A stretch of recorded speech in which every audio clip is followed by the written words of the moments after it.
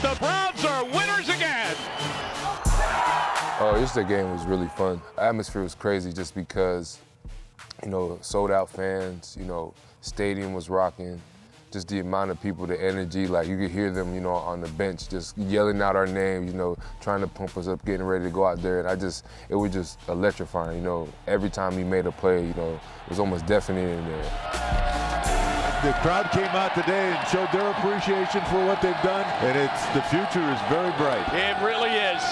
I mean, every time you play against like a division rival, you always feel like the stakes are high only because you see them twice a year. So you always want to make sure you don't have a bad taste in your mouth after you play them.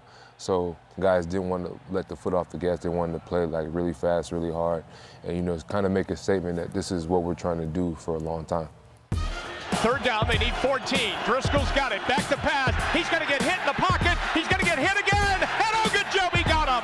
Back at the 34-yard line. The Browns defense has absolutely been amazing today. Yeah. It was dope. Like, to be able to get that sack and just to hear the crowd and everything. And I got to, like, flex my torn bicep.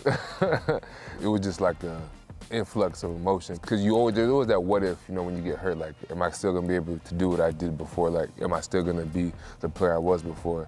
And, you know, just going through that whole thing right there just made me feel like you still got it, like you're good, like everything's gonna work out. And that is the end of 3 quarters here at the stadium. You don't want to go home today. To have them cheering and yelling and making all the noise, and then when that little scuffle with Baker and Carlos. And he's down near the first down, and then the Bengals go after him on the far sideline. Yeah. Dunlap was over there. Michael Johnson is over there. Fans were throwing beer and stuff, which was kind of crazy to me to see, because Greg always talks about, like, they used to throw batteries and stuff at him, but nobody ever really believed it. But then I kind of saw it yesterday. I was like, well, maybe they did throw batteries. So, I mean, it was cool. The atmosphere was crazy, and I feel like we got the best fans in the world. I know we got the best fans in the world.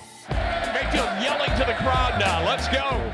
I'm just happy to get the win, to be honest. Like, I know we're kind of playing spoilers right now, but at the same time, like, to me, it's not even about them. Like, I could care less about what they got going on. My most important thing is, you know, to bring a winning season to, you know, Cleveland, because I haven't had one in a long time, and I feel like that would be really special. We are turning this thing around, but now it's time to start making that push to what we really want to go, and that's, you know, to bring a championship to Cleveland. And I feel like we got the guys to do it. The biggest thing is to just focus on keep getting better, keep winning, keep doing what we got to do, and just keep bringing that joy, that smile to Cleveland, because they've been waiting on it for so long, and I feel like we can really make some noise. So.